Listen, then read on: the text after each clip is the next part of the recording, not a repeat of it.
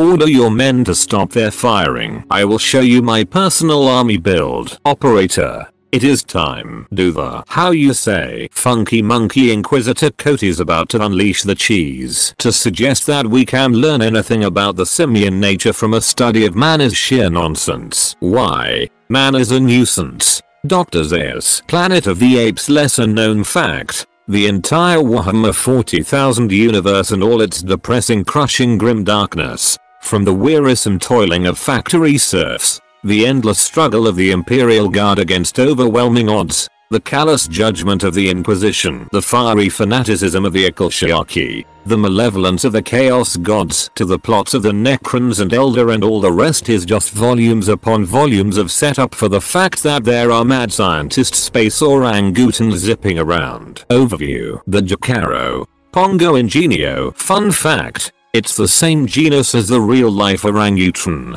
are an ape-like race created by the Old Ones to serve as the tech staff during the War in Heaven. It is questionable if they are truly a sapient race despite being technologically advanced, because they don't possess a language, culture, or any greater motivation than bare survival. Thus the Imperium usually considers them to be animals and treats them as such. And if you think that this is said in a derogatory manner, think again. This means that humans are not determined to exterminate them like they would be if Jokaero would be your average sapient alien species and even attempt to have one as a pet, like some members of the Inquisition do. It is speculated that their understanding of technology is coded into their genes, much like God boys, mech boys, pain boys, etc. However, they differ from their green-skinned brethren because their technology isn't psychically taped together crap. These space apes are somehow potentially more advanced than the entire Imperium,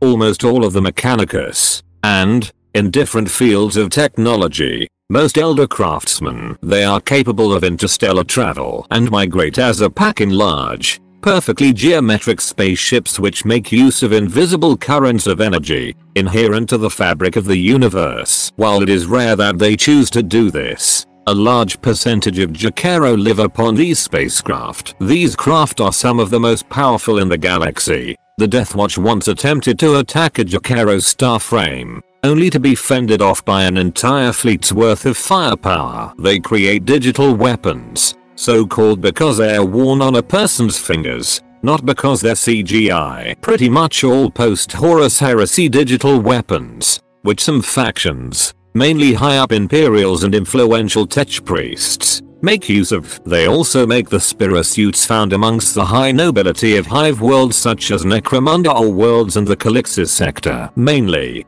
rich Imperial snobs will somehow use Jokaero as a protector ape, a euphemism for forced labor, to get cool shit. Despite this, GW lore says Jokaero are extremely rare, and impossibly elusive to boot. They are fairly analogous to animals, and so are instinctively distrustful of other beings, almost always rightfully so. If you do manage, by some miracle, to get a hold of one of these orangutans, and not get curb stomped by their teeny multi-laser rings and bracelets, you still need to manage to keep them. They have a nasty habit of knowing how everything every race could possibly build works and operates, plus things nobody else in the universe knows. Naturally, this means that any prison they are held in is usually temporary, despite any and all preventative measures, although it may immediately tinker with the prison after escaping and then become trapped in the now improved prison, from which it will escape and restart the cycle. Logic is not a necessary component of the Warhammer universe. Keeping this in mind,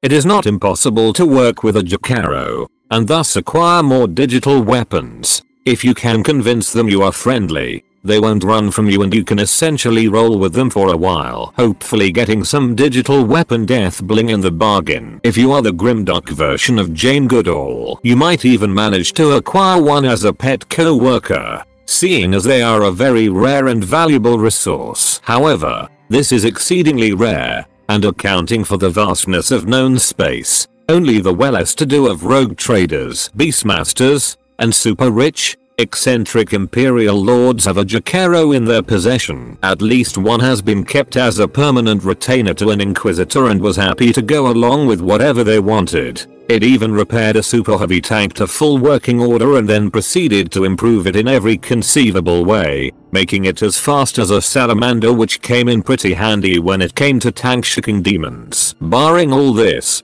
Jokaero are still stereotypically finicky, making doohikes on a whim, sometimes not at all, sometimes for days straight. There is no guarantee that the gadgets it makes will be digital weapons. However, anything it does make will assuredly be magnitudes more advanced and smaller than any imperial equivalent, if there is one. For example, if you plead at it for months on end to build you a finger-mounted meltagun, and it can make a suddenly forehead-mounted multi-melter in 3 hours, the Jokaero might still just ignore you, get hungry, and build an anti-gravity energy field banana peeler, use it once, and then throw it away only to build a diesel-powered diamond-tip banana peeler a week later. As said above, the Jokaero mostly make things out of simple survival need, self-defense lasers, multi-dimensional backpacks, infrared goggles, and the like. But they're wildly inconsistent about what they do and don't value, and are apt as not to eagerly trade a plasma pistol for a banana, for they can always build another plasma pistol, but the banana is a banana. It's also worth noting that they completely disprove the Mechanicus notion that all technology the Imperium might need was invented in the dark age of technology. Jokaero and Warhammer Adventures. An adult Jokaero named Flegenparla joins the gaggle of child heroes in Attack of the Necron.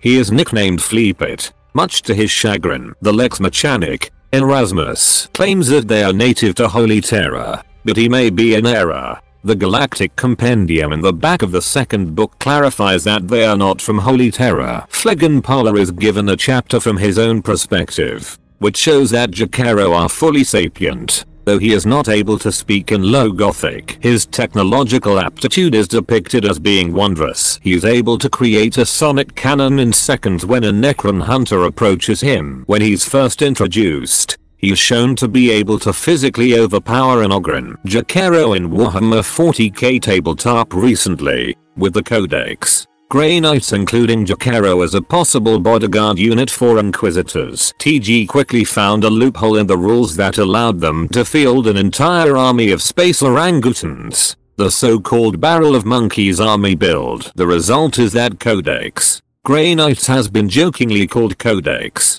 Jokaero. By the way, you know those little shiny rings they have, those extremely small, light, and tiny rings? Yeah, those are all fucking las cannons and heavy flamers and multi-melters at the same time. Step 1. Players 6000 points Apocalypse game. Step 2. Field Inquisitor Cotis as HQ and 163 Jokaero. Step 3. Take a picture of your opponent's face when he realizes you have 163 las cannons multi-melters heavy flamers. That is, can't fuck up anything. Step 4. Step 5. Profit. Step 6. Die a horrible death that could satisfy Khorne for centuries. Could. Our very first Kickstarter is currently live and will be running until the 19th of November. The gas station after hours is a source book meant to be used as a diving board to create a game based around the setting. Players take on the role of a minimum wage employee working in a gas station. They try and go through their usual day-to-day activities while contending with the abnormal, supernatural, and downright dangerous. This game is meant to be completely open-ended and allow for pure exploration. Your GM, General Manager, will be leading down paths of oddity and horror as they see fit. One may embark on a journey completely at random, using the dice roll tables, or pick and choose the story threads you wish to follow. £5 for the PDF, £10 for the physical print plus postage costs. If this is something you are interested in, we will only be doing this product once. You will not be able to buy the book after the Kickstarter or the PDF. However, we may do a second run of the book if then not people are interested. Links down below. Today's winner is this guy. Well done. Claim your prize by contacting us via email at neckbeardiacontact@gmail.com. Now let's get back to the video.